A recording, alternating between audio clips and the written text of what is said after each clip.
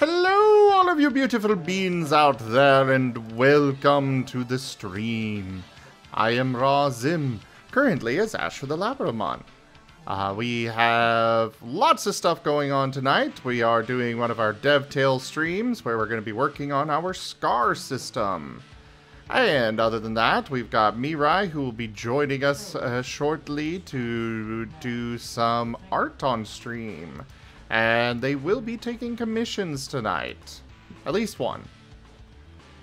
But otherwise, yeah. If you guys want to get in on that art wheel, let me know now, so I can get you all at it. So right here. Why? What?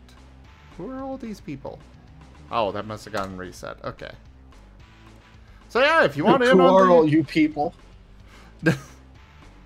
If you want in on the wheel, let me know. Or if you want to go redeem one of those little redeems with the sable crowns, you are welcome to do that now as well.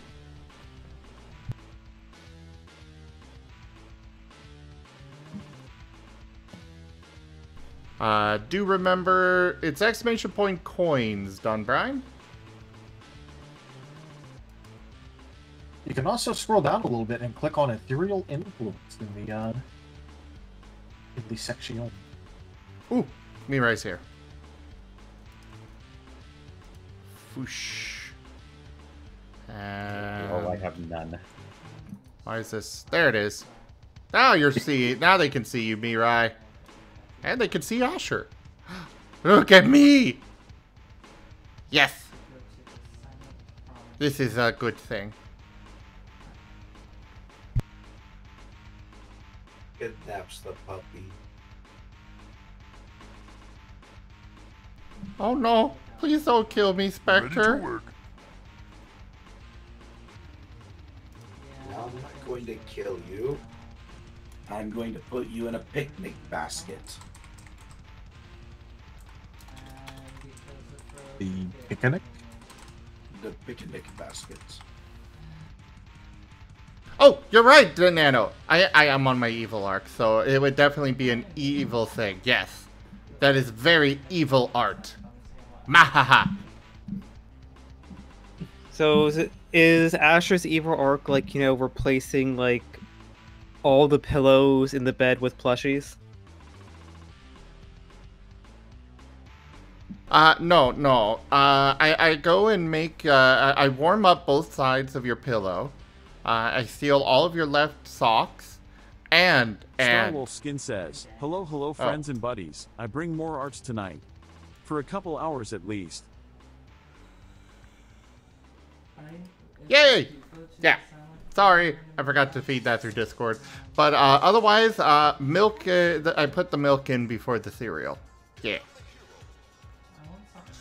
Era, so you do not need to donate anything to get on the wheel. You just let me know you want on the wheel. As far as that goes, though, if you do get selected, it is $33 for line art and $77 for colors. I have to hold off right now. I ran short on money. I mean, I could also add you for your tabletop piece.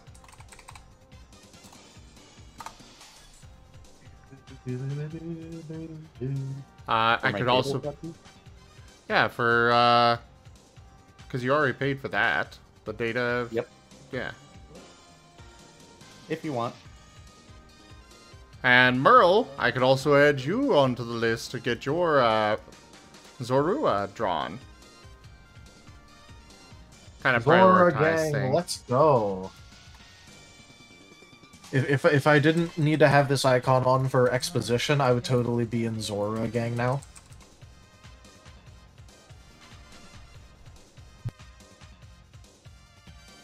Yes, the Sable Crowns redeems go on the wheel, Lexi, though both of them have been redeemed for tonight. Sorry.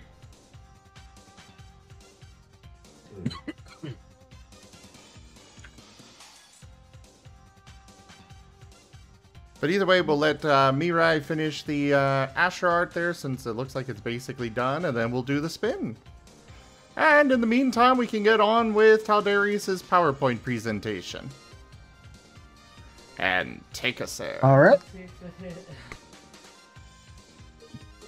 Starwolf Skin says, I think tonight I'm gonna finish Little Asher here and go to our first commission.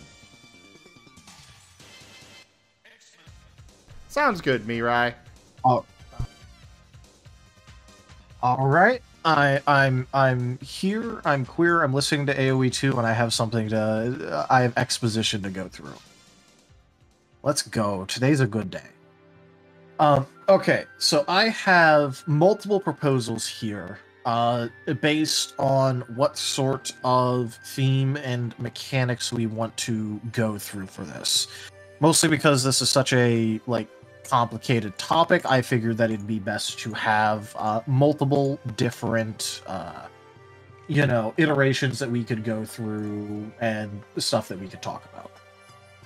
So again, a lot of this was based around the numbers that you gave me, where you felt like tackle, for example, should be around 20, Ember should be around 30, you wanted a 30 cost thing where it could, heal.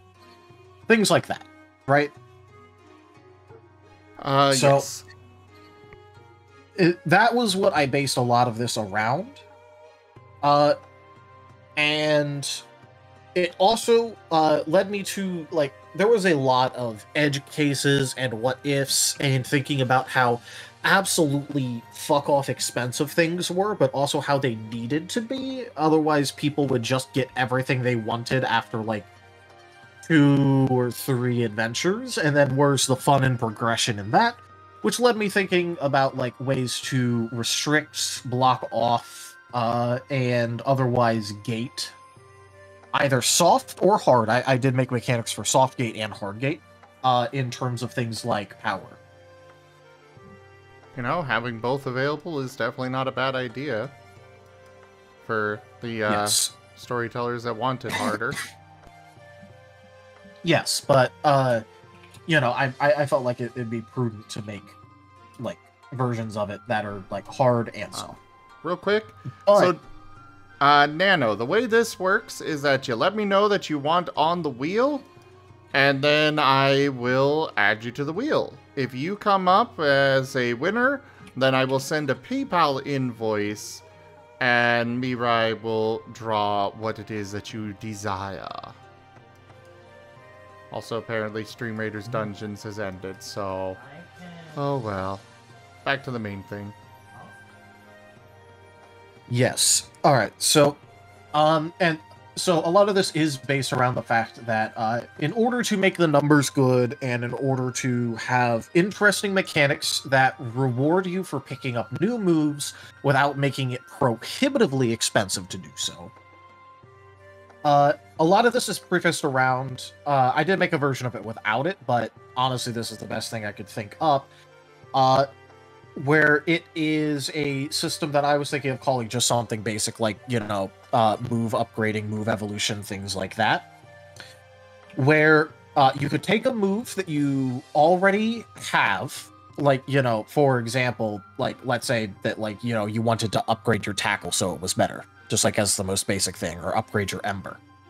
Mm-hmm. Or let's say you wanted to get something where it works akin to Flamethrower, but you also didn't want to fucking pay all of that XP when you already have Ember. So I was thinking that there could be a method of upgrading your moves, where, for example, let's say you have Ember, which is 4 damage, but your HP 10, and you kind of want it to deal a little bit more damage now. What if you could upgrade it to 6 damage, for example, for an XP surcharge, along with but I didn't want that to be abused, because there's then you could just make super moves. Why would you have more than 3 or 4 moves if you could just slap everything you want onto each of those moves? And why would you want to have actual variety in your moves? So I was thinking through things, and I thought that when you select a move, there could be a rule that for upgrading things on the move, you can't add on new things. Like, let's say you have a move where, like, it doesn't have like a status effect chance. You can't add that on later, but if you have one that has a status effect chance, you can upgrade it as the move gets upgraded. So, for example, it would start at, I was looking at the numbers for 20%. I think it'd probably be better to bump it down to 10% to start with, but that's also with the understanding that, like, you know, you can bump it up 10%, 10%, 10%, 10% over time as you get more XP and are more proficient. And the reason that I feel like this is the best way is because it rewards upgrading your moves. And the reason that I thought about this in the first place is because we have the ability to upgrade Strike, for example, with specialties, for example. Because remember how that was going to be a thing? Yeah. So I was thinking, you know, like maybe 10, maybe 15 XP in order to, like, make it so you can modify a move and upgrade it. And then you do the normal upgrade cost for it.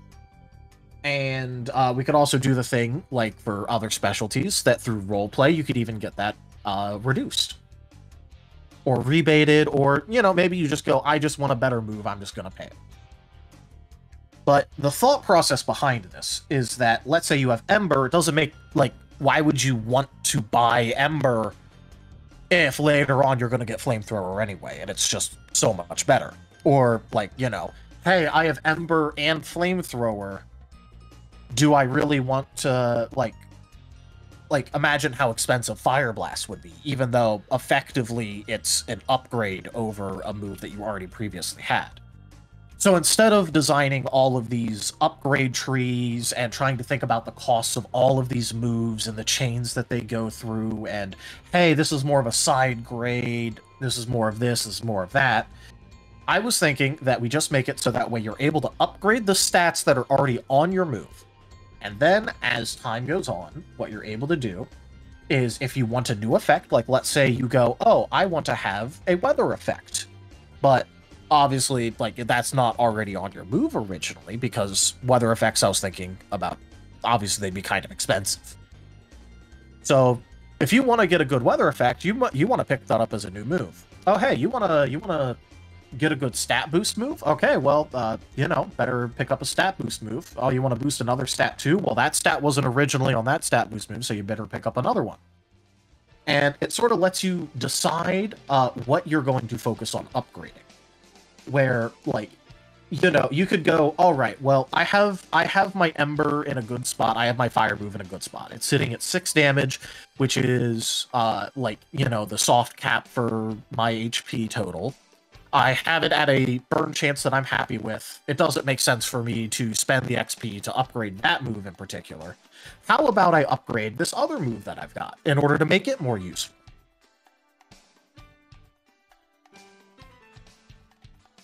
But a lot of this is based around the fact that I want people to be able to explore getting new moves. And I want to encourage them to get new moves. But I also don't want them to have a bunch of shitty moves that are relegated because there's no reason for them to use them ever. And so I don't want them to be super moves. I don't want them to have a bunch of useless chaff moves. Because really, like, if you're a higher level character, like, what are you using Ember for? What are you using Tackle for? If you have access to better moves. So, what I was thinking is that they could, I was thinking about this as well, and as far as the name of the move goes, because, like, I'm also looking at this as, like, Digimon side of things as well, where you have, like, 2 moves and that's all you get the entire time. I was thinking about that, and I don't see a reason why they can't just change the name. You know, as it gets changing more. That's fine. Yeah. No, that makes perfect sense. But I was more talking about, like, the mechanics and idea, like the thought process behind this. Because a lot of this is based around, like, you know, just basic design principles of, hey, it doesn't feel good to like spend XP on shit you know is going to be useless later. And it doesn't feel good to, like, be like, hey, why would I bother buying up a new move when instead I'll just add this effect onto a move I already have? Both allowing having either of those be the case just sort of like creates a lot of problems. So, you know, I'm thinking that, you know, let's say you have a burn chance. You can upgrade your burn chance. You have damage, or you can upgrade your damage. Oh, hey, you want your move to be like bypasses accuracy, so you can't really miss with it? Yeah, sure. Have fun with it. But if it's not on the move, you shouldn't be able to like add in extra things. Obviously, the storyteller can do whatever they want. If they go, it's a fire move, you should be able to add burn onto it. Whatever. But my base, no adding on like extra shit. Okay. Mostly just due to balance concerns of making, like, you know, why would I not just make a super move that deals a bunch of damage to the enemy, bypasses accuracy, buffs up my stage, and makes a good weather condition? And it heals me every turn. Because technically speaking, if you just kept loading all the shit onto one move, it, like, that's going to happen. But then on the other side, if you make it so it's more expensive every single time you change the move, then that feels really bad if you want to do incremental changes and upgrades to it instead of saving up a bunch of XP all at once and dumping all of those upgrades on at once to save a bunch of XP. Yeah. So what? Yeah, the upgrade tax, I guess, would be the best way to put it. That was something that I thought of originally and tossed out because, yeah, that doesn't feel good. Oh, hey, there's a vein in the chat. But I could buy the molten gloves just for a little bit more burn. You know what? But anyways, So if you die, I'm not so complete this stuff. my brain just died. You were talking Get a about defib- how defib it didn't stat. feel good to have a surcharge. Yes, so no surcharge is what I'm thinking. However, I do think that we should limit what you can have on something based on... I like the idea of you can't add more extras on, or at least Now you can hit. be limited on what you can add on.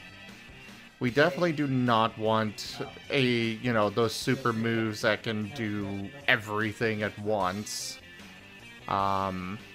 Yeah. We could tie it to the amount of attribute points that you have.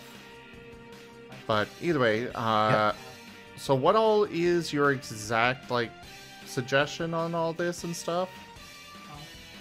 Alright, so, I was tooling around with a couple different things. I like the idea, because I just like the idea of having the surcharge, so that way, like, you know, you don't get, like, the tiniest little bit of XP and you automatically, like, just start maxing up your moves to, like, your current, like, whatever the current, like, soft cap is. Because I was thinking about having things like damage or intensity or the like be gated by your attribute points. Like, how many you have total. So your HP total. Because, you know, that's the closest thing we have to any sort of level system. Yeah. And the reason I was thinking about that is because otherwise, like, what's to stop you from just absolutely fucking jamming, just slamming your finger over and over and over again on the increased damage button? Oh, it's slightly more expensive? Who cares? I have more dice than you. I one-shot.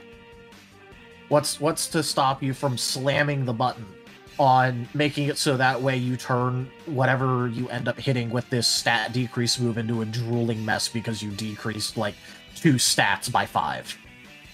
2 attributes. Like, you know, we don't want that sort of shit to happen because that's ridiculous. That's not fun. Yeah. And it just means that every single move will be instantly min-maxed to hell and back. Like, it's awful. So, what I was thinking was, I just like the idea of having a small charge on it that can be waived by, like, you know, storyteller approval through roleplay, because that's also what we're already doing for specialties and the like, where it has a cost and it can be lowered through good roleplay. I like this idea. So, basically just to go, so that way you can't just you can't, like, auto max your stuff for free. And then I was also thinking about gating it either at 10 and 20 in order for, like, 10 to be the 5 through 8, or but one that I was liking better was the idea that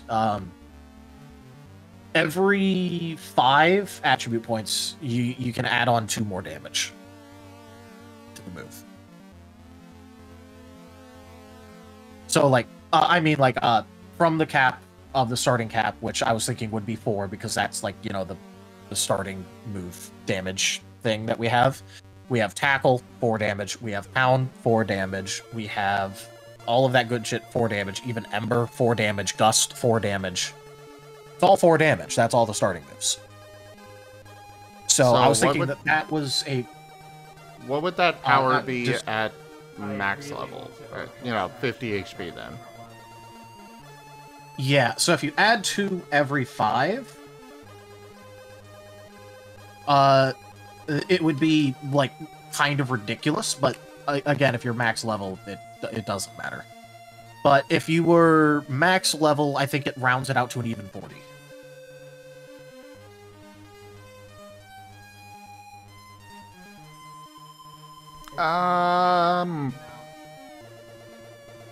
Yeah, we definitely don't want it that high. Yeah, but I was also trying to think, like, you know, because then otherwise it'll take fucking forever to get to something as simple as flamethrower. That is true. And actually thinking on this, I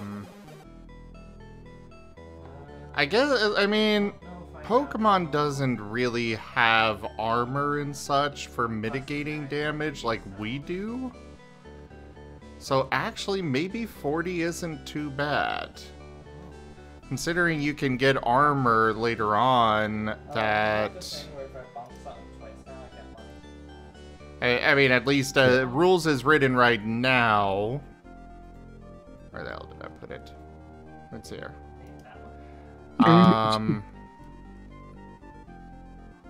Yeah, you can get up to 13 integrity bonus, and that's on top of your other stuff that's going on with it.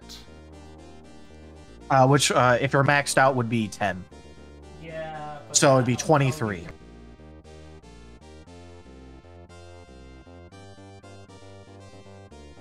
And the chances so of 40 them... dice rolling against 23 integrity. Yeah, and those 40 dice have less than a 50% chance of rolling. We both have. Yeah, expect a value of 0.44. Repeating. What do you think about this, Seda? I'm kind of liking it myself, but... You took. I get the argument. I'm trying to figure out what's the best solution to it, because I understand what Taldarius is saying in terms of, yeah, you don't want to necessarily be like essentially that gamer that decides, you know, hey, I'm gonna put like all my points into like this really awesome custom move, and then, like, you know, 20 sessions later, that move's kind of useless because, like, you've grown in power, but you've invested all this experience into a move that you can't really use anymore. So I'm kind of... But I also get the idea of, like, you know, hey, it'd be nice to actually be able to upgrade your moves, because maybe you just want to have something that, you know, you add a little bit more accuracy. Yeah, or just... sorry. So I will say, the idea of upgrading moves is always at the forefront for what I want to do here. Especially in terms of, like I said, I don't care if they change the name. Like, you start with Ember, but later on you upgrade it to Flamethrower. Go for it. More about just whatever flavor you want anyways. The name of the move doesn't matter, I'm just using it more as examples. Because everyone kind of gets what I'm saying if I use those names.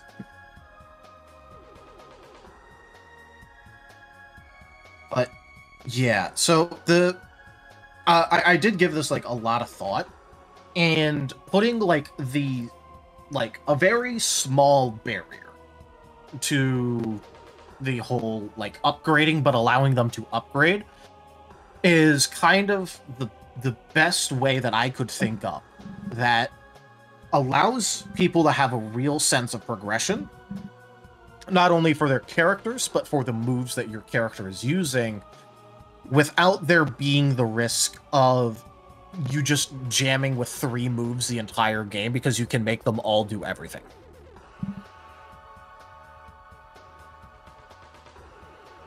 Yeah, we definitely don't want that. I'm leaning towards the idea of limiting each move to maybe 2 or 3 extras, you know, like adding in a burn effect or healing, or I don't mind them having more than one, you know, burn in addition to a status debuff, in addition to maybe a small heal for yourself. Things like that I don't mind, but we don't want too much for sure. Yeah. Well, another thing to think up is that this does not put the rules for this does not put limitations on when you're making a move, what's allowed to be on it. That's like, you know, we already have that as just storyteller discretion. So it means that if you make a move, make a custom move that ends up like dealing damage, healing yourself, giving a stat debuff, or giving a status effect to the enemy and buffing one of your stats, and it's allowed, you could take that shit to the bank. You could just upgrade like everything in there.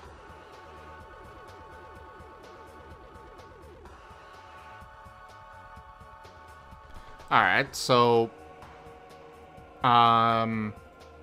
sorry, run that by me again?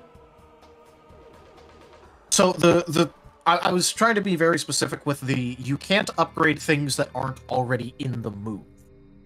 With the idea that if you make a move, custom move, because we have that system, and that's a part of this, that has all the bits and baubles that you want in order to try and make a super move, with the understanding that, like, you know, you have to get all those bits and baubles approved by the storyteller, then you can jam upgrades on that baby every single time that you're able to, or want to, or, you know.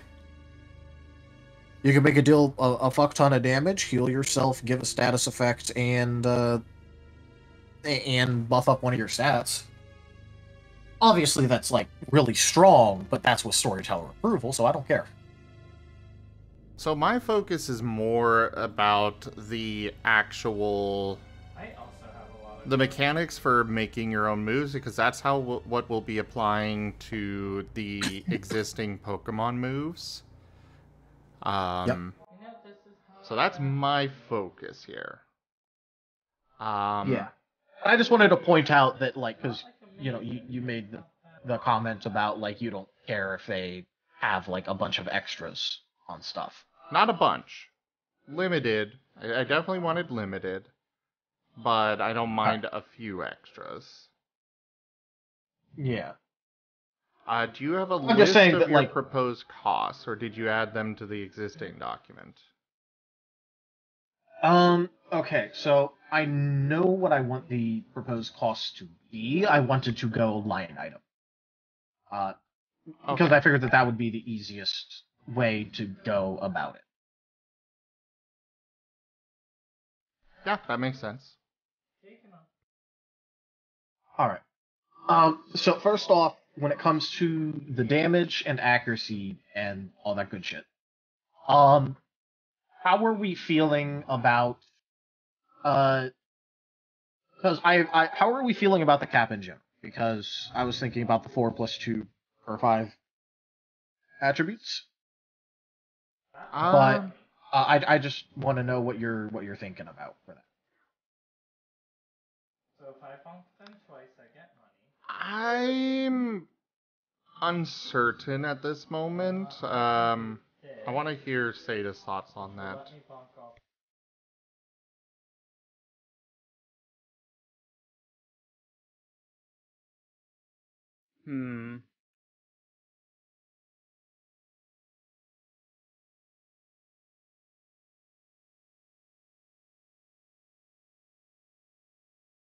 I'm actually not sure. All right. In that case, because I know I proposed it more as a hard limit, I could always tell you my idea for the soft limit side of things. I mean, because like part of my ideas is as opposed to like, you know, using XP to like, you know, make upgrades, you kind of like have like a set list of move upgrades that you can add that you kind of almost have like a token system for, but I feel like that adds unnecessary complication to the entire system. I think that does. It adds a lot of complication both to us, because then we'll have to make all that, and then also to the players, because they'll have to fucking read all of those like trees and lists. Actually, an idea I just had is, what if we limit, instead of having it be you can only spend this much XP on, or instead of having it be, you can only have this much power on an ability until, you know, it goes up and up with attributes. Instead, we set a XP limit, like a cost limit for the move. So like at character creation, you can only have up to 30 XP on a single move, or that, you know, the value of the move. Yeah. That way, like,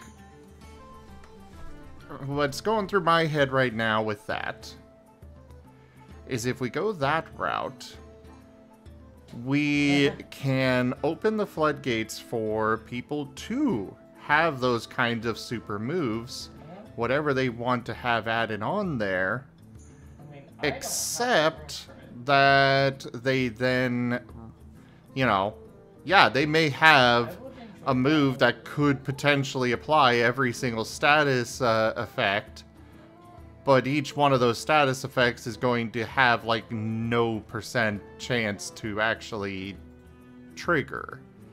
Not to mention the actual power of the move would probably be low, because they spent all of the maximum amount on adding all of those status effects. But on the opposite vein, on a more simplistic note, I actually kind of like the idea of you taking, like, let's just take Dart's Pellet Shot, for example. As opposed to, you know, Pellet Shot becoming an obsolete move when, you know, he maybe knows his, like, I don't know, Flash Cannon or something. It's a move that just gets upgraded with him over time, you know, kind of representing his ability to kind of, like, further refine his, you know, his unique abilities with regards to metal. Yep. That's why we're making the move upgrading system along with this. So that yeah, make a minor suggestion, possibly. Sure. You could kind of combo those things when it comes to your idea with experience caps, and then just do what D&D and Pathfinder and stuff do with magic items, where they have, or each ability has an intrinsic value, 1 through 5 or whatever value system you want to use there, and you can only get to a certain like total value. So kind of like, let's just say, like, you know, okay, you have 5 ranks abilities. Rank 1 abilities can only have 100 XP. Rank 2 abilities can have 200 XP. So if you want to so the maximum you could upgrade a move in theory would be to have, you know, to contain 100 XP. But if you were to get to a certain attribute threshold that would allow you to have rank 2 moves, you could, as opposed to getting a new move, kind of. I'm trying to understand what is being proposed here, but jumping off of that as well. Yeah. So Jace Era was saying that. So Pathfinder, in particular, because D&D's kind of 5th edition anyway is weird on magic items, but. Well, when I say D&D, please understand I say 3. I'm still thinking 3.5e. Fair enough. But with Pathfinder, it's like if you add flaming onto the sword, I believe that's that's considered a +2. If you got the base sword, you can add a +1 to it, so it's got just a general +1. You add flaming onto that, it makes it essentially a +3. Because you got flaming and the +1. I think that's 3.5 is flaming. It's +1, by the way. Yeah, it is +1. Well, still gets the point across, though. You got this extra effect that counts. Yeah. So, but I do want to actually get out my proposed soft cap. All right, let's hear that. So I was thinking that the 2/5, like for example, for power, because I came up with other ones for, like, obviously the stages and intensity. Yep. Mirai, if you are done, you are welcome to interrupt, by the way, by all means. Because that looks really dang good. Oh my god, I love it. Oh yeah, that does. And a quick reminder to everybody, we are going to take at least one commission tonight, so if you want on that wheel, let me know. It's $33 for line dart, $77 for colors. Just let me know in the chat if you would like to get on the list. And if you do win, I will send you a PayPal invoice for the amount. And yeah. Oh, another question.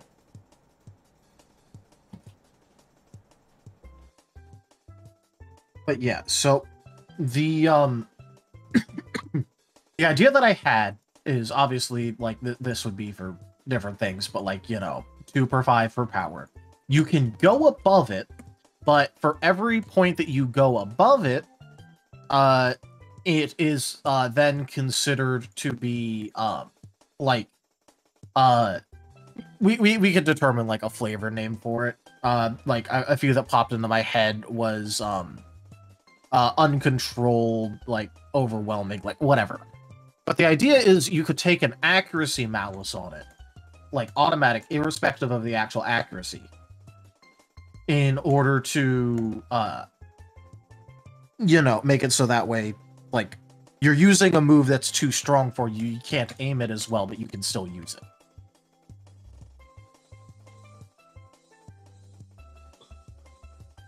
Can I get that so that way like an example of what you're referring to with this? All right, so let's say that we're we're HP 10 now in the Lost in Chaos game. So let's say that means that now we can handle moves up to power 6 without running afoul of the cap. Let's say someone wanted to make a move that is power 7. That's above 6. You can still make it. You can still use it. Wolf Skin says, however, you'll spin the wheel. I'm done with this little guy. We'll take one and see if time allows for a second piece for tonight. Sounds good. One last call. You got until the end of Stream Raiders here to get in. If you want on that wheel, then let me know. We'll get back to you in a moment, Taldarius. Let's just figure out the art thing here.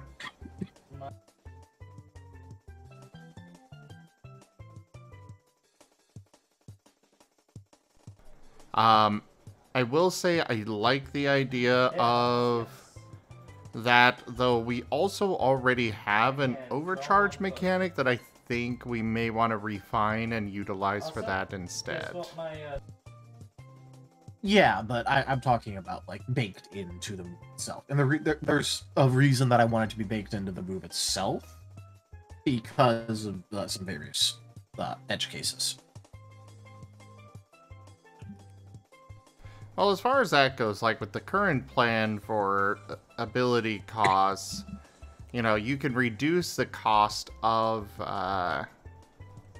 the ability overall by simply reducing the accuracy. Yeah, but the reason that I'm talking about edge cases is because, first of all, there are abilities like No Guard, for example, where like it would laugh at that. Another example that I want to be wary about is that with how we have it,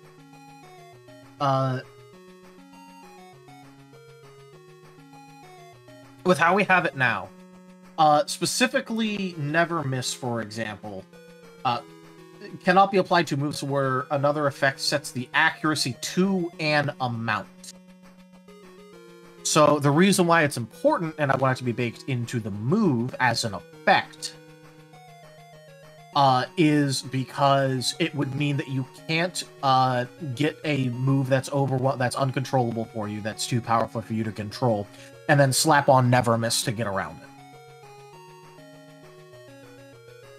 Ah, yeah. This is just me being a little rules lawyer and realizing an edge case where you can just laugh at the proposed thing that I have. That is a good point. Also, let us spin the wheel!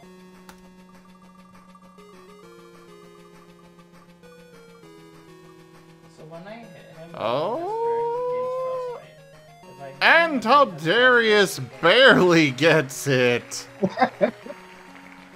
The crown so redeem's close. about to throw hands. I swear, every time somebody redeems it with crowns, they get it. Every freaking time. No, I think it was the One orb now? remember last time with the I do things bin, I think it was. True. In the Rygon were the crown redeemers, and the one person who wasn't a crown redeem got it. True. At least I think that's what happened. I'm a little bit foggy on it. But most of the time, the crowns redeems wind up winning. Oh no, I do things was a crown redeem. I do things was a crown redeem? Oh, okay. Like I said, my memory is very fuzzy about that.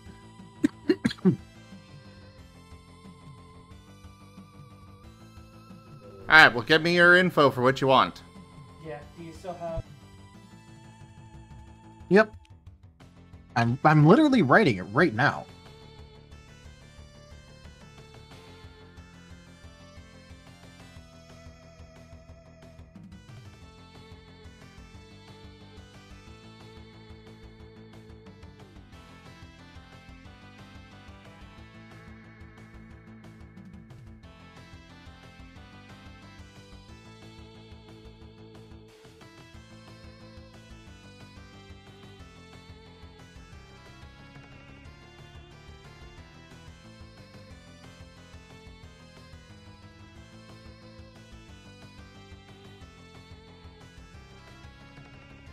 And okay.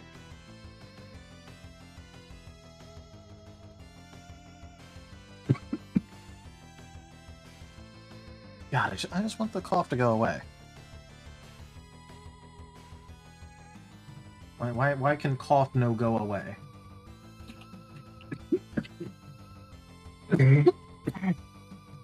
Oh God. Doesn't even hurt. Just it itches so fucking bad.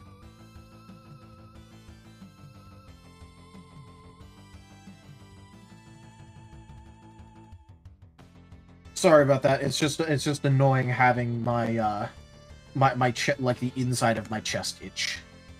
Oh, I can imagine.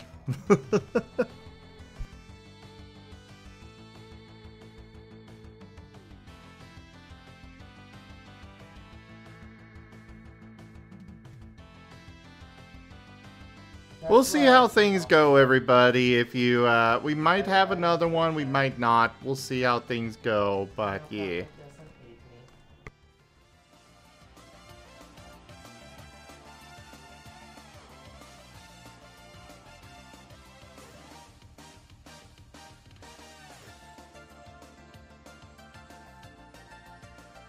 Okay, I'm better.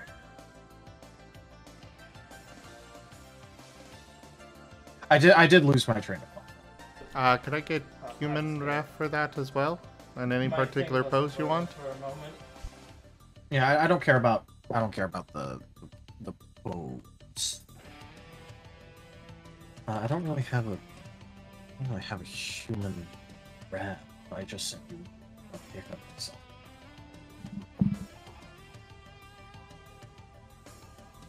Description here. I'll just. This is the last time that I got it. I'm just grabbing the same thing. That is perfect. Cool. I should really get a human ref at some point. It's good for TFE things.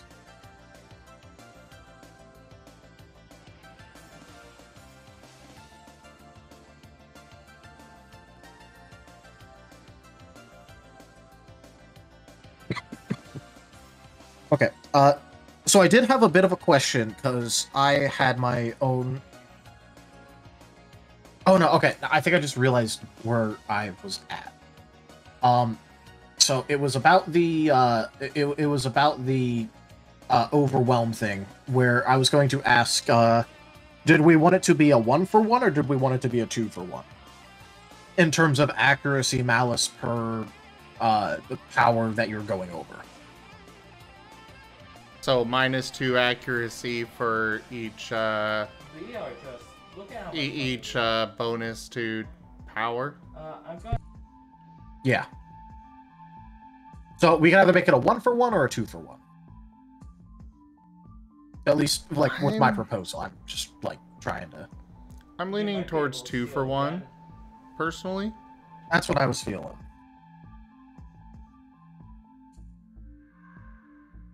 Especially because it's very, very easy to get things like 8 accuracy. Like, you can get that really fast if you want. But another important thing is that this, if it's -2, it would be very easy for it to bracket down your multi-attack.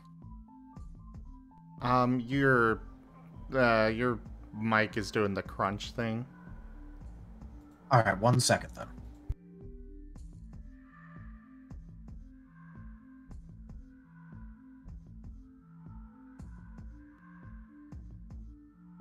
Alright, is it better?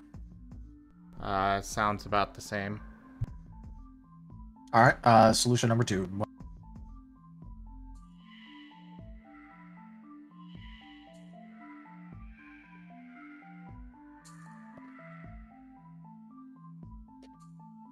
Alright. How's it sounding now? Testing. Much better.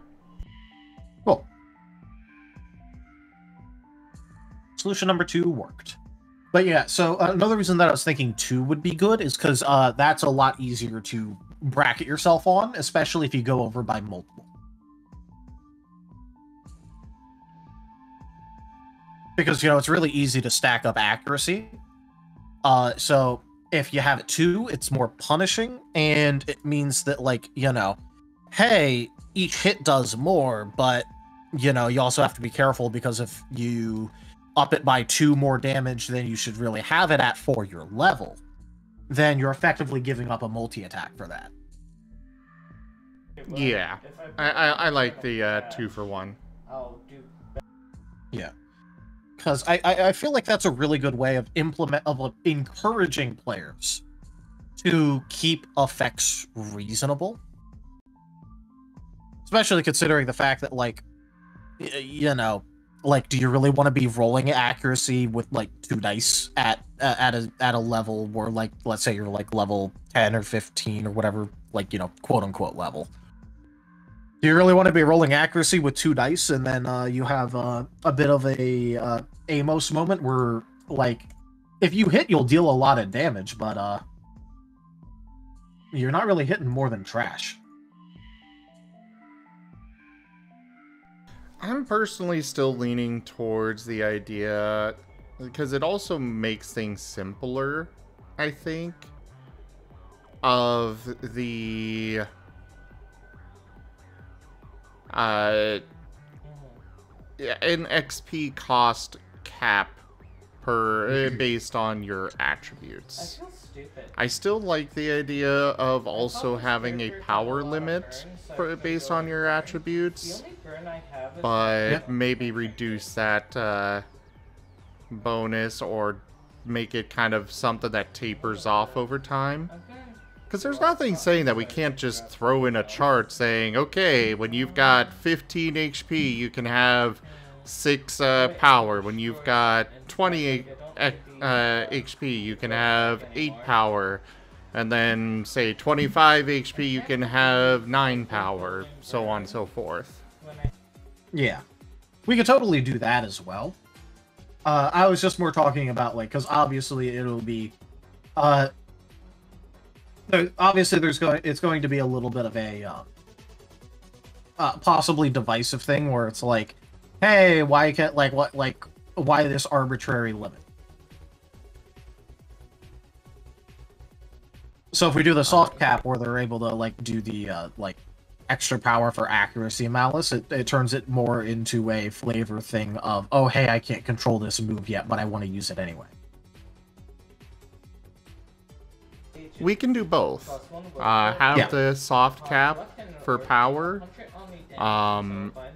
but also have the... and then, of course, once you do get to that HP limit where you unlock that power level, then the accuracy penalty is gone. Yeah. Don't need to spend any XP. You can just flat out use it now. Have fun. But yeah, the reason that I want to have something like that in there is because even if there was like an XP cap, because I was thinking about XP caps as well. And then I realized that, like, okay, I'll just spend the entire XP cap jumping up my damage, and now it just does, like... Other effects are cool and all, but what if I just one-shot them instead? You know what I mean? Yeah. So... I definitely thought about that, but I was a little bit more focused on how do I make it so that way people just don't go, me have hammer, me smash. Well, we've got 2 others here to share their thoughts. Seda, Era?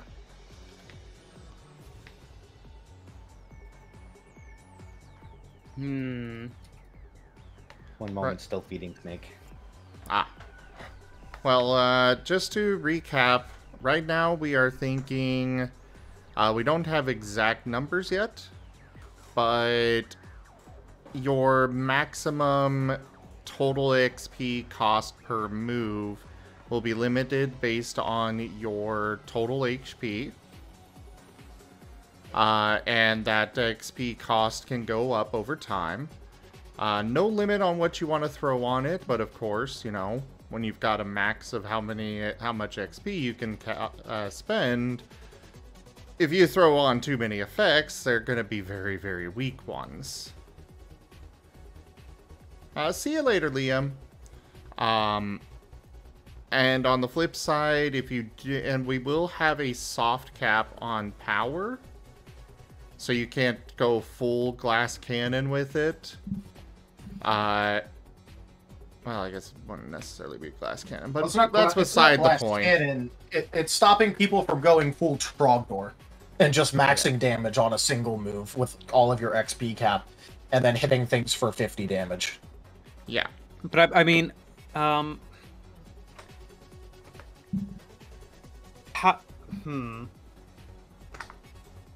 Because actually, to back up a little bit, how is the damage on the moves calculated? Like, is it just a flat amount, or is it based off of a stat?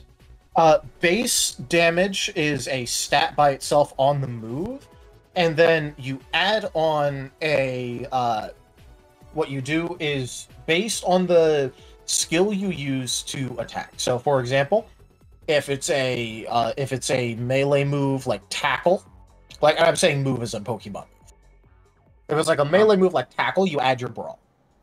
If it's like, you know, if it's like some sort of special, like using psychic or whatever, you'd use your ranged, and you add in how many skill points you have in that to the damage. So, for example, if I use Gust that has 4 damage and I have 2 ranged, I roll 6 damage dice.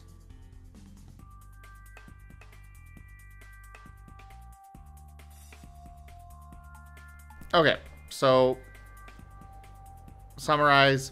You try to use tackle, it's got 4 power. In Pokemon, it's got 40, but we divide by 10. So 4 power. That plus your brawl. You got 2 brawl. You're rolling 6 dice. For damage.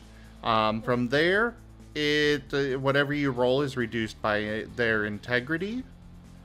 But beyond that, as long as you roll 1 success, you're guaranteed 1 damage.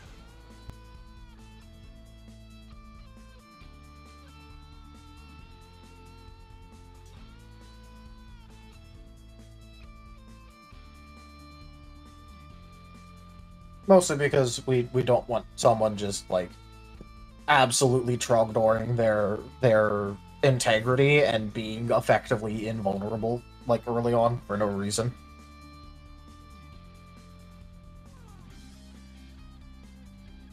I don't know why. I'm really liking using Trogdor as an example.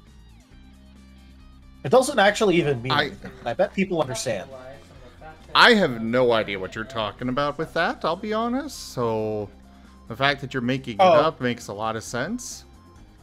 Yeah, so Trogdor is a funny internet name for barbarians. There's multiple green texts that have the text Trogdor Smash. So I was thinking about it as in, like, you know, what are all of these mechanics and all of these added things? Let me just add more damage. Trogdor Smash. Trogdor wants to be tanky. Trogdor maxes integrity. Trogdor take no damage now.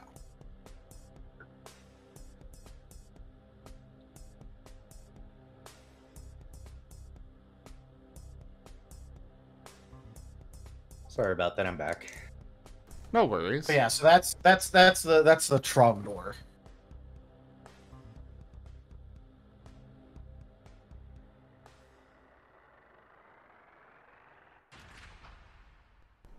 So, thoughts? Brain fuzzy. If I understand everything correctly, it sounds fine. I think my only worry is I heard mention of a custom move, but I didn't really get to hear because I was doing a no-no and trying to hand feed my snake. So the whole idea on this system is basically putting in all the tools for you to make your own moves. But what we're proposing is putting a cap on how much XP you can spend on a custom move. Or it also applies to standard moves because basically the way we're going to treat the Pokemon move list is these are just predefined custom moves. Understandable, as long as the caps are balanced. I'd feel bad if a player ever ended up with the useless move because they built wrong. Fun fact, I had a potion. Well, as far as that goes, retraining it, we'll put in rules for that. Like, if a player just feels like, you know, they just built their character wrong, we'll put in rules for retraining. Yeah, I mean, that kind of logic was why my brain was originally being like, almost if you had like, almost like an upgrade token where you could be like, okay, well, hey, I have reached this attribute level, I can get 1 upgrade token I can put in any move. And, you know, each move could have, like, you know, maybe 3 tokens max, and it can't be the same token. Ultimately, I would love to see some of examples of it in practice, if that makes sense. Not necessarily in play, but some sort of chart or something, and then like an example move or two to see how I ultimately feel about it. At the core, it sounds fairly solid. Well, part of the problem is that we're trying to come up with a baseline on this, because we can absolutely go back through and adjust it later. Yeah. After we actually get some playtesting with it. Because, like, I was going through the costs on things and realized very quickly, oh, this is a ridiculous amount of XP to be spending on Ember. Here's a follow-up question. Are we planning on taking all the attributes that can be added to a move or be part of a move and listing them out? We already kind of did, even though I was against it.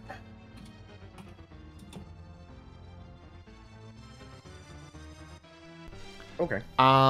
Yes, we are. I want to give the players a lot of little toys. Basically, the moves are like Legos. You got a big box of these different things that you can add into the move and build whatever you want. I'm okay with it. I like Legos. Yep. But yeah, so the kind of point that we're discussing here is focused a bit. We're kind of like trying to focus a bit on the more theory behind it than the exact details. As a theory, it sounds fine, but it's one of those things where I can't say anything until I see examples. But I'm also tired and my brain doesn't always work right, so I can see it in theory, it sounds solid. It sounds fine. An experience cap would definitely be nice. I think the hard part is going to be balancing out the costs and figuring out what the cap should be. That is that is definitely the hardest part. We're just trying to figure out where to even start with this. Like, do we want to have a cap? Do we not want to have a cap? Do we want to go with something else altogether? Do we want to just only limit the max power on it? Do we want to, you know... There's lots of different proposals and possibilities here, so we gotta find a starting point. Well, you're gonna need a cap no matter what, because if you don't put a cap on it, somebody's going to, I believe the term that was being used was Trogdor? Yeah, Trogdor. Remove. Yep. If you look in media sharing, I put Rayquaza, Trogdor, the Peasant Burninator. So... as for moves like Self-Destruct and Explosion, those are going to have specialized rules. I don't know how we're going to handle those yet. You roll a new character. No, but the easiest way to put it is that, like, you know, you set your HP to 0, you stabilize automatically, and I don't then think deal I'd damage. have them stabilize, personally.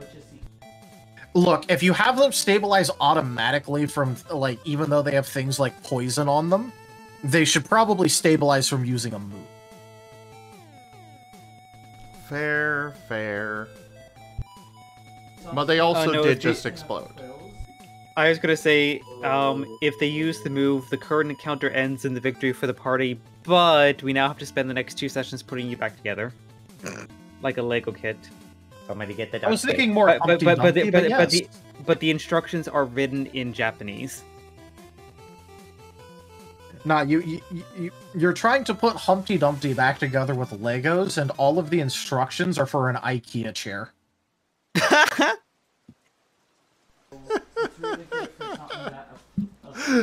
Congratulations, Jace! You are now a chair. Wait, like, no, you're wrong. That's Jet's right front paw, not the left rear.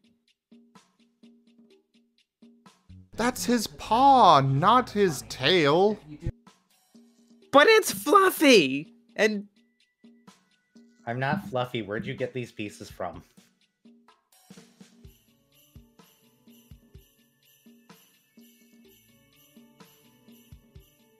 Starwolf Skin says, got the sketch done. How does that look? Should have this done pretty quickly from here. I shall make it bigger. Bigger. Ooh, looks good.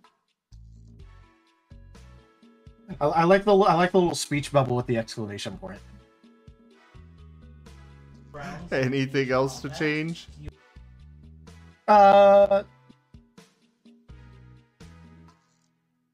I'd probably like a little bit more hair floof, but other than that, yeah, it looks great. You do great work, Mirai. They do incredible work. Yep. Also, Metronome already specifically has rules, because I was a crazy man and went through and put in that's just a habit. Scar compatible moves on everything.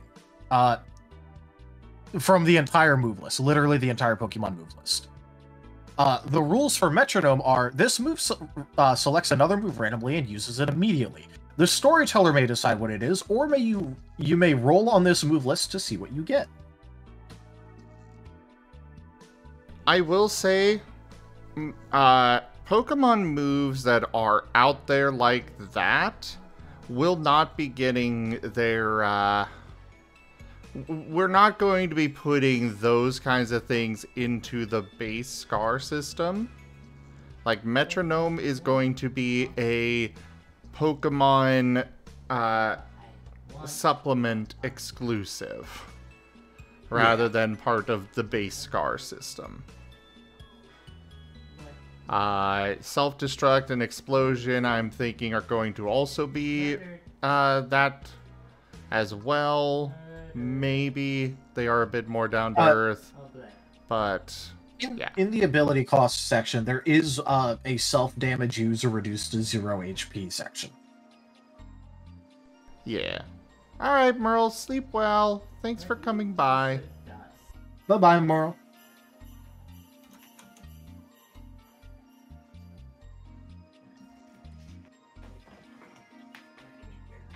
Alright, so right now it sounds like the current proposal for a XP cap based on HP is what we're wanting to go with then? Yeah, sounds good to me.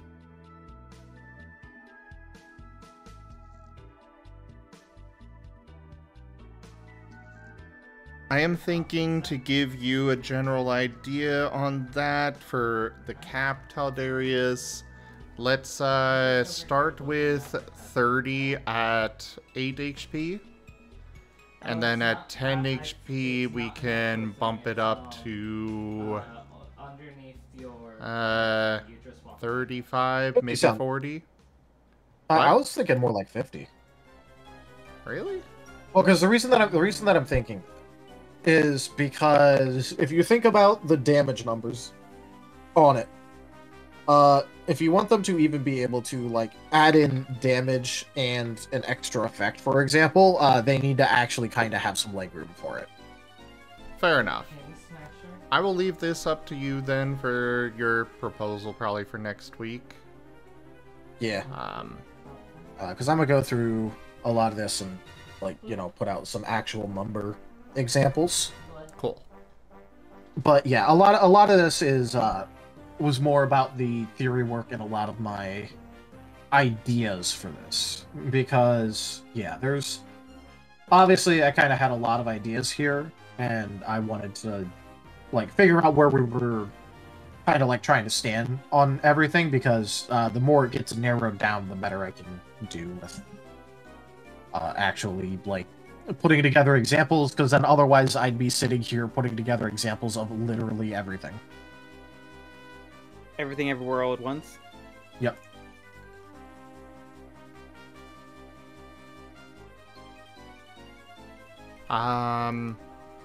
Another thing to go... A finite quantity of upgrades for a move. I don't really want to limit them, Varian. And also, when it comes to that, we are going to allow them to, basically, when it comes to the,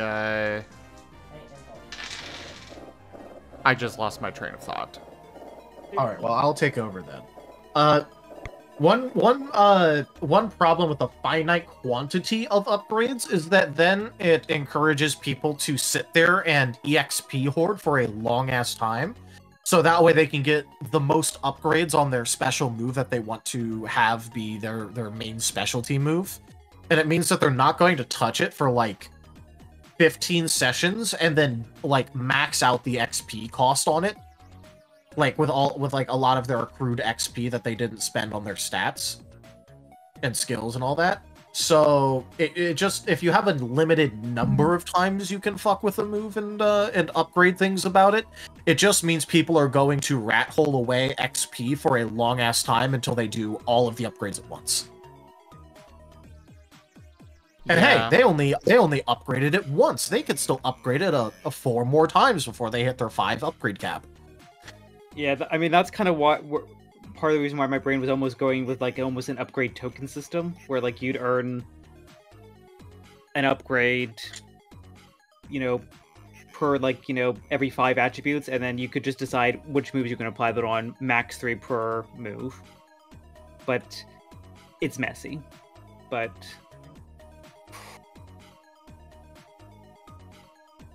it's the best way I can kind of think of at the time to kind of like limit some of those concerns as well. Yeah, because one of the big problems is having to think about all of these like absolutely massive amount of edge cases and like how all of this could get fucked up by like very weird out there things. Kind of like what we were dealing with earlier today regarding Pathfinder. Yeah. Although, to be fair, that one wasn't actually that hard to decipher. Like, just by the vibe of it, you can kind of tell it was fucky anyways. But I didn't go over all of it with you, but there were more reasons why it didn't work. But yeah, either way, you got something to work on. Ideally, please have a proposition for it by next Thursday. Yep. Seda. What's up, Todders? I was just gonna say, like, not trust me, I kind of already had one, but the problem is that in order to like finalize it and make it proper, I just kind of needed to know. Oh, hey, like, which of these 5 ideas do you want me to go down for this proposal? Fair. For you, Seda, I did send you a message, but never got a reply to it. I was kind of hoping to get you to do the item list.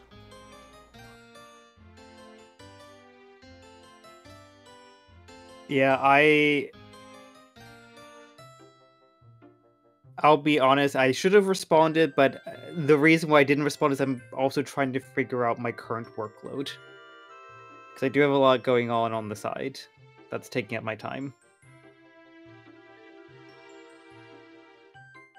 Well, the item list is more of a long-term thing that doesn't really need to be done now anyways.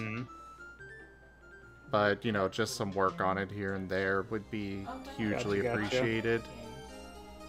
Honestly, I'm drawing a lot of inspiration on it from the massive amounts of Pathfinder stuff there is out there. I don't want to copy just Pokemon and such, but we still definitely need some items and such.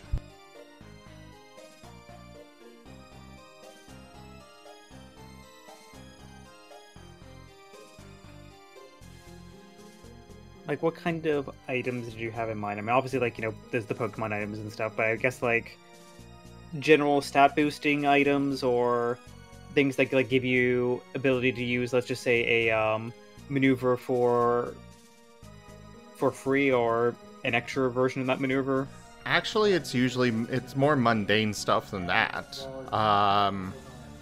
Like, I brought it up on stream here, but what I started working on, you know, bedroll, blanket, camping pad, folding chair, tents, the packs, etc., etc.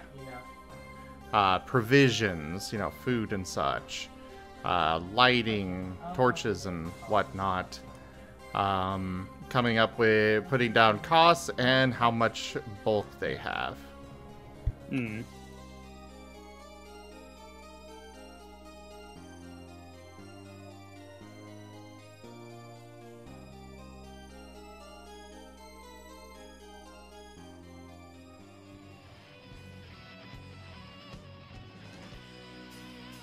You know, the kind of fluff stuff that is in most tabletop games that I kind of wanted to... that I do want to have here for our system.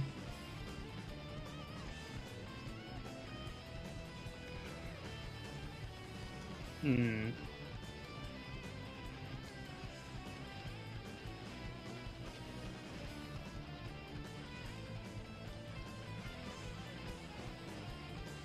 Oh, I got you.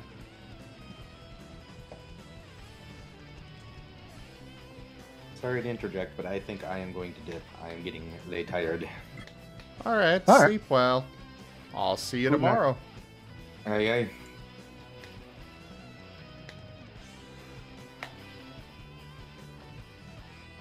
Fetch! Rawr. Very rar.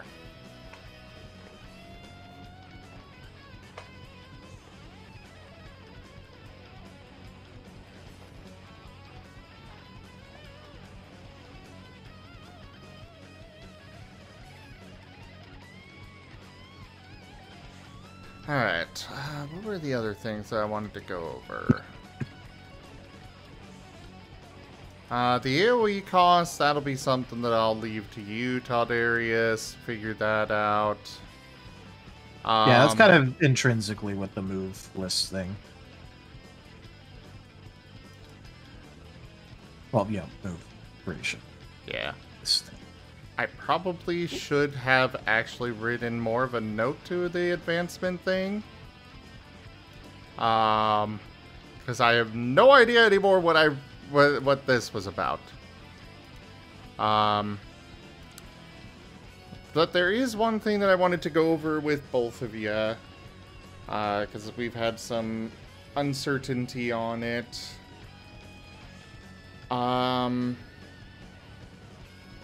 So there's going to be, what I am thinking is having some specialties that are actually feats. Things that are required to, basically to expand the capability of a skill. For example, lockpicking. It would be under subterfuge, however, you'll need to pick up a feat for lockpicking in order to do lockpicking. It'll be relatively cheap, but it'll still have that cost, and without that feat, it'll be a -1. If you're attempting to do lockpicking. Good night, I do things. The other two skills that especially would be impacted by this would be craft and perform. I'm being able to just use the craft skill, because like D&D, for example, that, you know, D&D and Pathfinder, when you put ranks into craft, you're putting it into craft blacksmith or craft bookbinding. You're not just, here's your craft skill. I don't really want to have the sheet that... I don't really want to have a massive list for just crafting and your different levels in it. I want to simplify it a little bit more than that and have, like, you have to pick up a feat to do craft, like craft blacksmith or craft bookbinding or leatherworking, whatever. Yep. But what I'm thinking is that without that feat, if you're still trying to craft something that you don't have a feat for, you'll be doing so at a -1. Seda, I know I got some feedback. I don't think you liked that idea, but correct me if I'm wrong.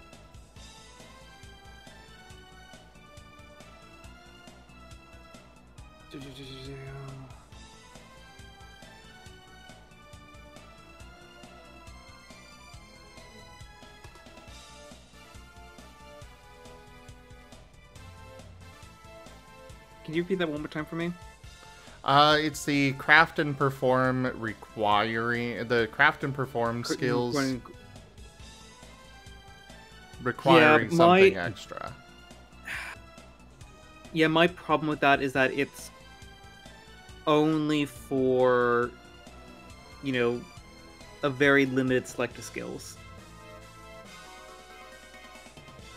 Like, I would probably prefer if they didn't have that penalty. And just, you know, you having a bonus to them. Effectively, they were balanced by the fact that, you know, hey, you're accounting for someone who's competent in it to have the bonus. And anyone who have the bonus would probably succeed, but anyone who doesn't have the bonus would probably not succeed. Or be a bit more difficult to succeed.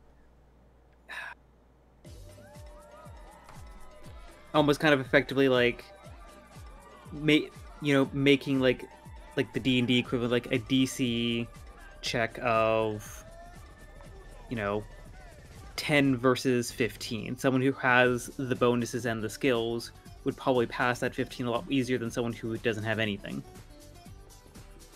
So I feel like trying to put a penalty on there when the storyteller could put an increased difficulty would be a bit more of an elegant and streamlined system.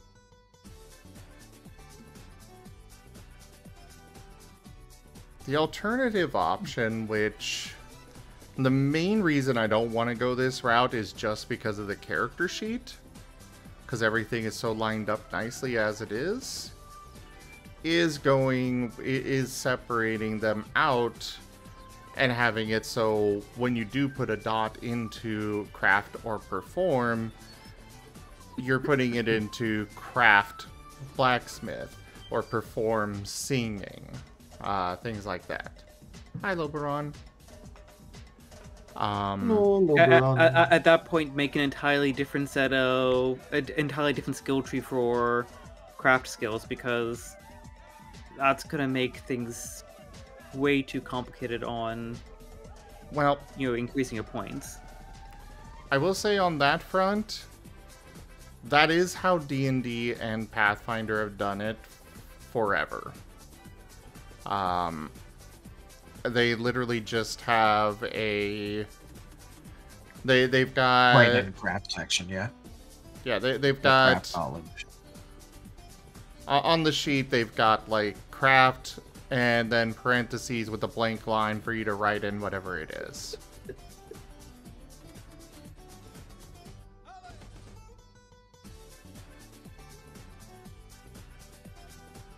Which I kind of lean more towards that.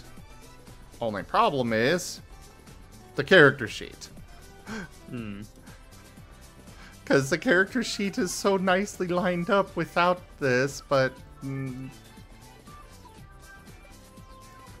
it wouldn't be so bad if we could find something in the natural skills to separate out or do something else with altogether.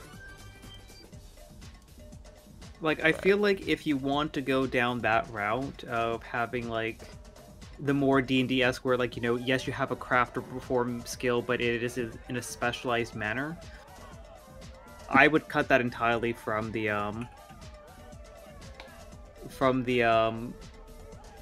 where it is on the sheet as is, because trying to have craft under knowledge when you're going to say craft or perform, you know, have their own subcategories that are specialized, I would almost say, like, hey, take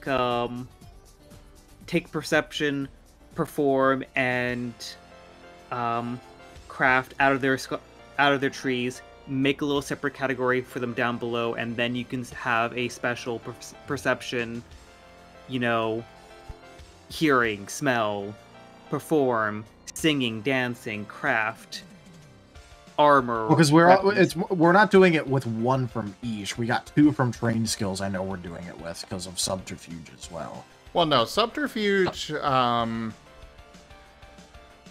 We wouldn't be doing it with subterfuge. It would just be a feat that you could get to expand the capability of the skill. Oh, okay. Yeah. Right now, the only thing that comes to mind for me that would fall under that, well, probably 2 things. would be lockpicking and forgeries or disguises, things like that. I'll probably lump those two together, honestly. So subterfuge isn't that big of a concern. It would just be perform and craft. What we could do is move initiative off of the skills list, just so we have those 7 in each column. If we're moving perform and craft away, that is.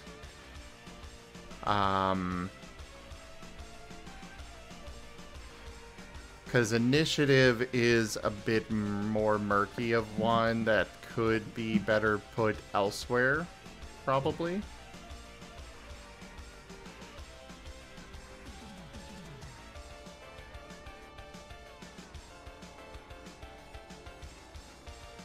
I mean, like, I get why you want to do this, but we...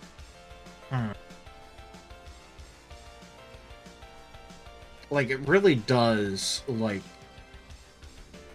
Because, like, you know, for perform, I can kind of see it. For craft, I can definitely see it.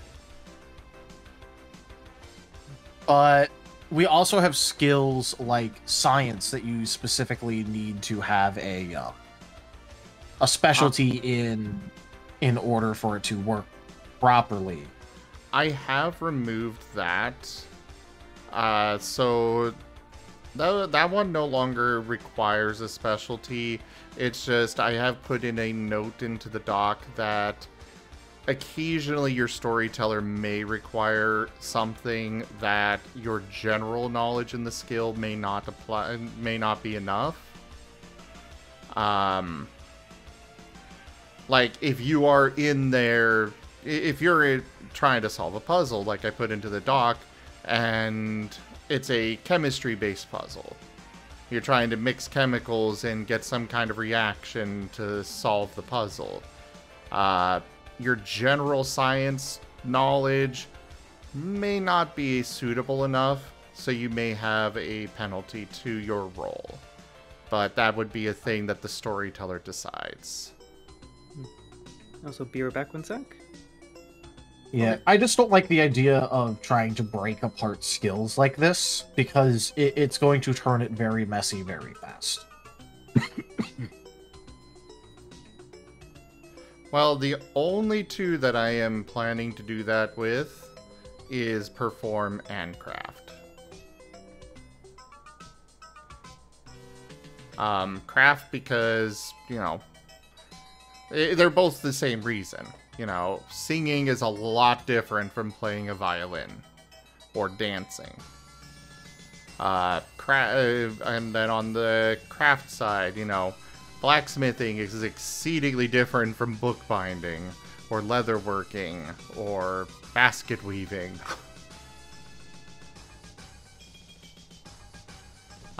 It would get messy, sure.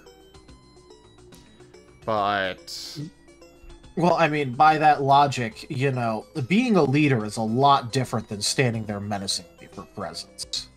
You know, so, like, you know, knowing what sort of foods are safe to eat for survival is a lot different than being able to read weather patterns.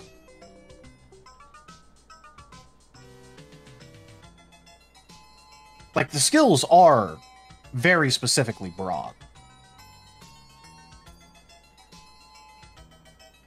Okay, what is your proposal instead of just poking holes in it? Well, I mean, I just, again, like I said earlier, like, I don't really feel the need to break apart skills like this. Because if the point of it is that, like, you know, things are wildly different, even within the same skill, then we're going to need to start breaking up a lot of skills. Because a lot of things are, in fact, wildly different than other things that are under its umbrella. Like, you know, for example, treating a laceration is a lot different than attempting to attempting to diagnose a chronic illness for medicine. Lore by itself is already like that should probably be split up into like 15 different things.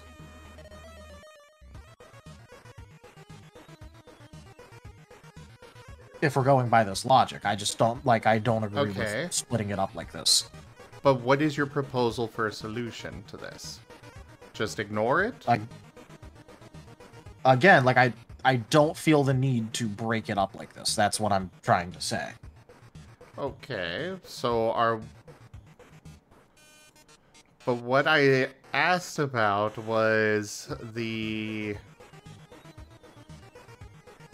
I asked about, do we want to have a penalty to crafting if you don't have the feat for whatever you're trying to craft?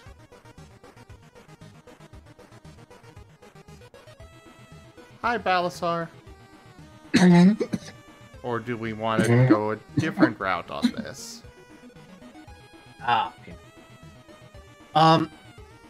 So look, I know what you're upset about with, like, you know, craft and perform being very generalist, when they are in fact like generally like require specific subsets of knowledge. But I really don't see the reason why we can't just give it the same treatment that we gave science, for example, because you just said that you changed it so that way, you know, the storyteller may require that you have a certain specialty in it in order to be able to properly effectuate it.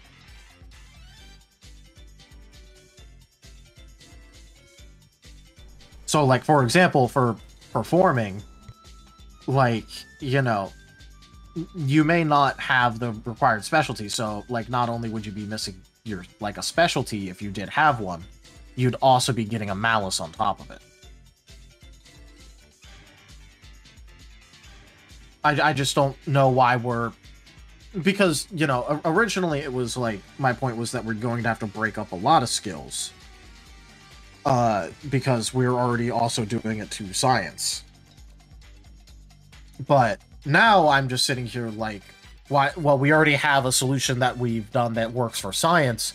The original point that we were like acting weird about it is because, like, you know, being a geologist won't make you any better at mixing up chemicals properly, generally, and being a chemist. So if the solution that we're using for science is to just require that you have a specialty, otherwise you may get a malice, I don't see why we can't do the same for craft and for perform.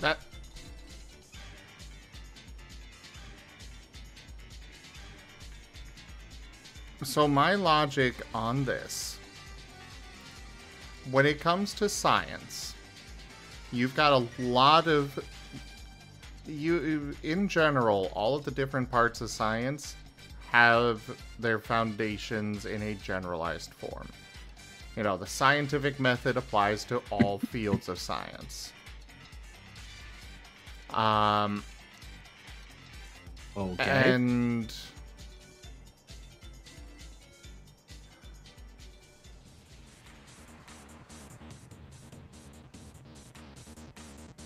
Alright, I'm back, but I'm kind of...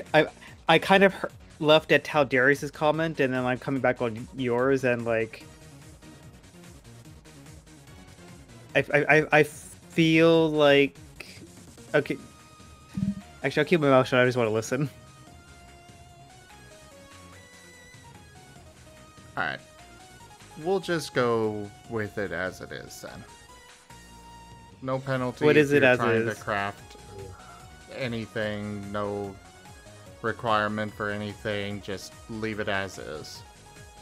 Yeah, you got I mean, four my dots kind there, of... you're just as good at doing anything. You were cutting out there. Also, your stream was bumpering, so I think it was just your internet again.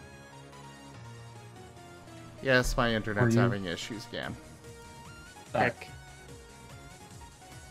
Yeah, my kind of like thought process, and they're kind of combining what I've heard, is I personally am on board with the idea that, you know, if I say have 4 dots in crafting, then that's that's the 4 dice I would roll on top of like the other like attribute associated dice.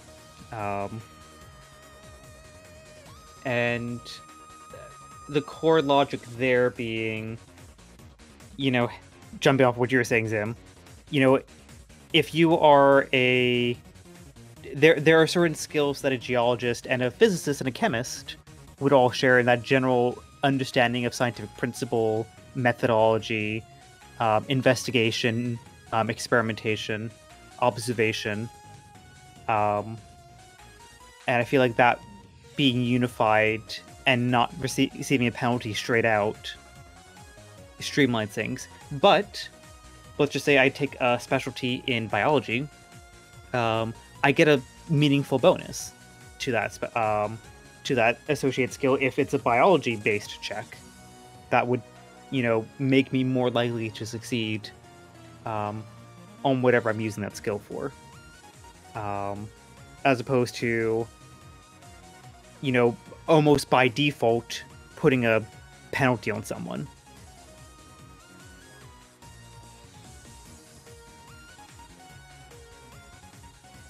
That way it's streamlined, doesn't get too overcomplicated, but if you take a specialty in something, you get that bonus. Though I say that, either way, if you have a specialty in it, you'd still get the +1.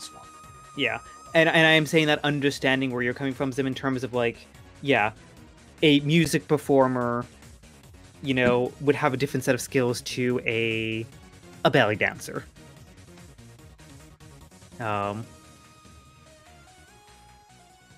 But I guess there was those soft transferable skills there of being able to read and entertain a crowd.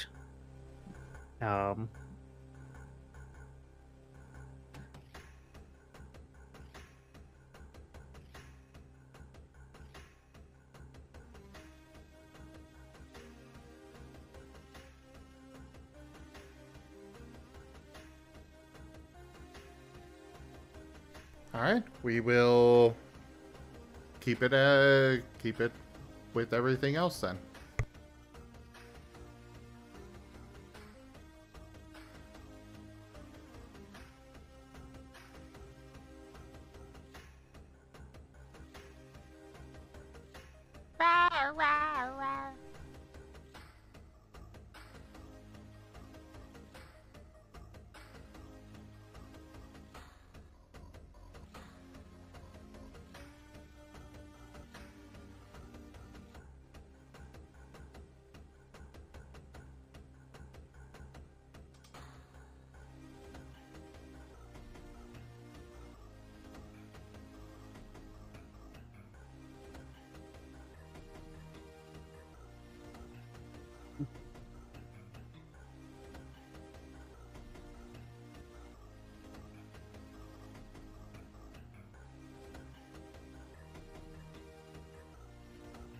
So are you still there, Zim?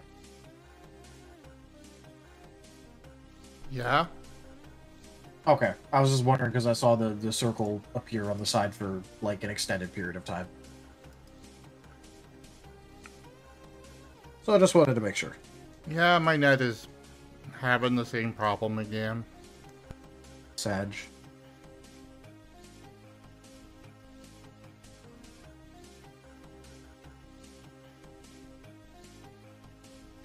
Okay, yeah. What next?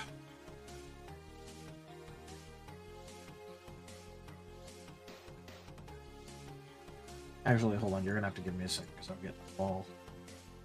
I will be right back.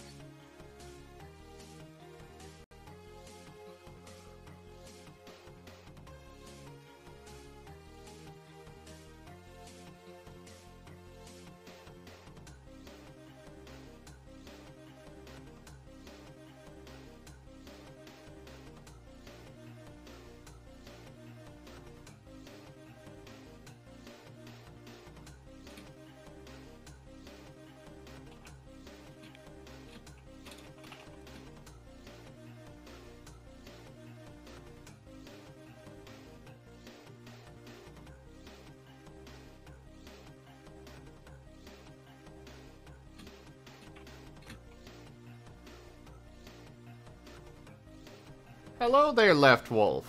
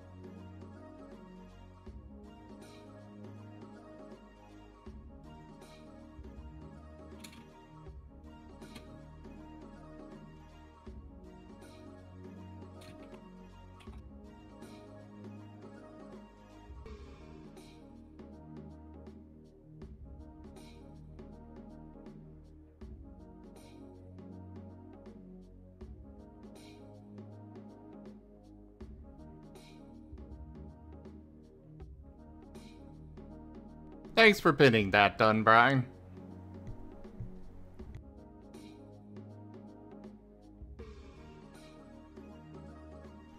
Alright, so we've gone over, we've got this. We have the boost system. We got that dealt with. I still have no idea why I put a question mark at the end of this. What was I thinking about with that? I cannot remember.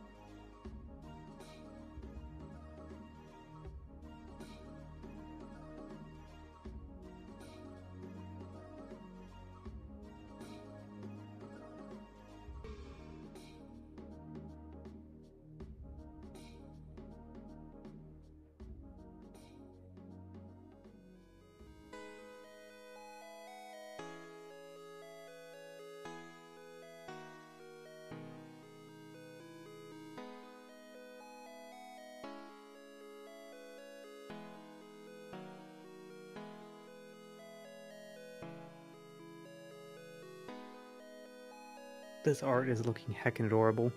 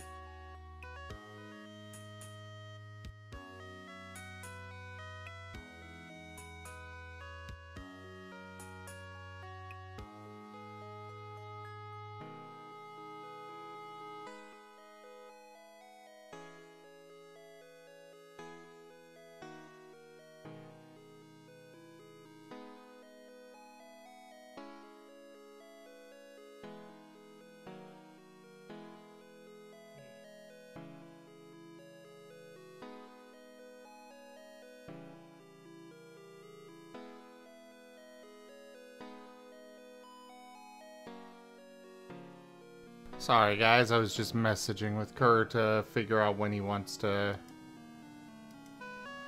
Because next step is probably going and getting a new modem.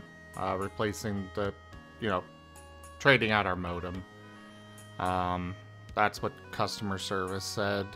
I don't think that's actually going to fix anything, but that's what they're wanting me to do next. Shadox is ringing the Marten so, yeah.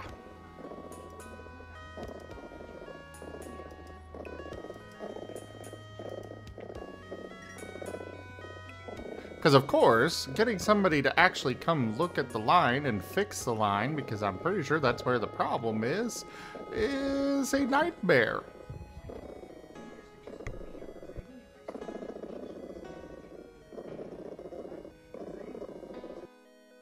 Woo, corporate America. America, floof, yeah.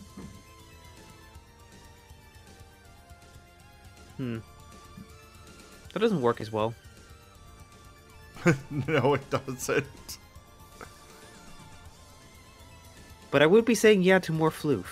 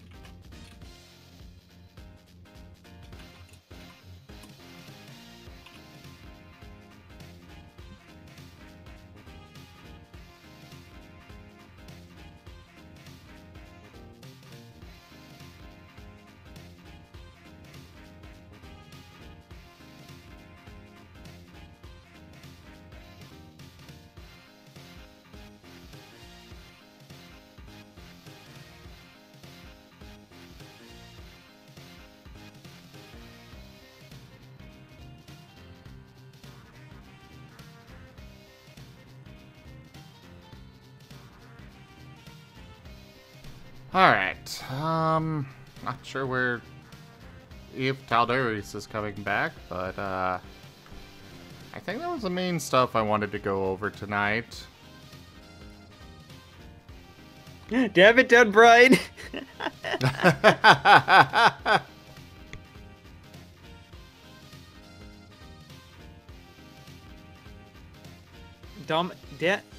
Damn it! Now I want to just do like a parody of the montage song, but it's just basically like doing the montage of a slow TF.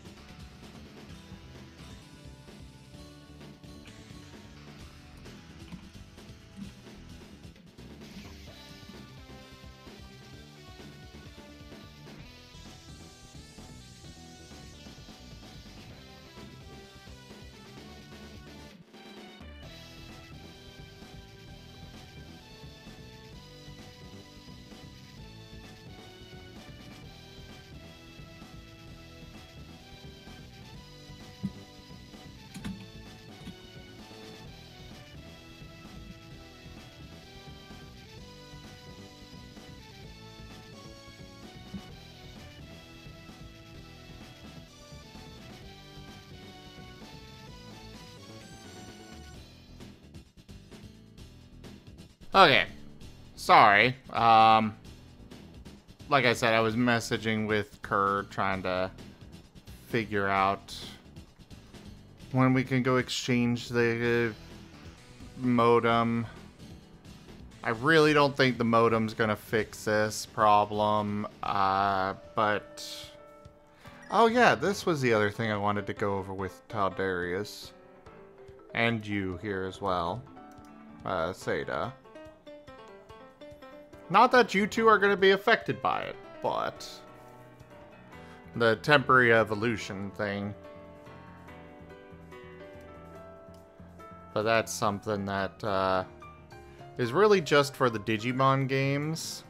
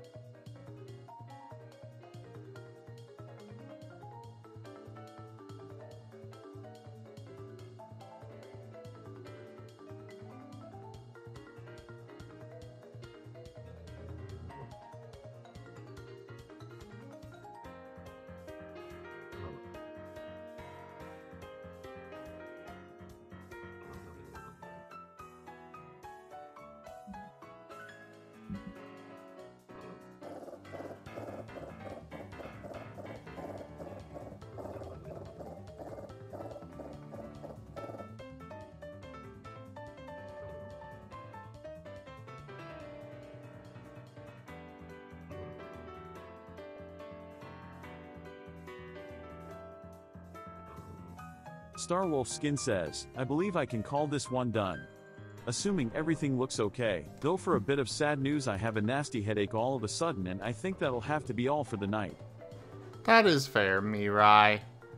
Taldarius unfortunately stepped away, so we're gonna have to see, he'll have to give feedback later, but I think it looks great.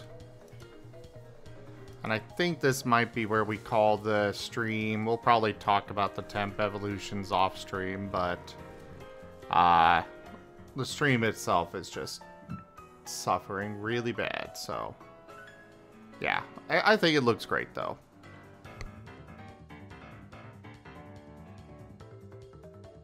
Heckin' amazing work. Just like everything else you touch, Mirai.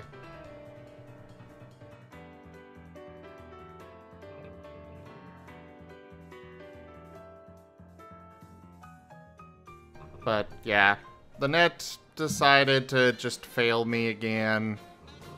We've got a plan for taking care of it tomorrow. But yeah, have a good night, Mirai. Thank you.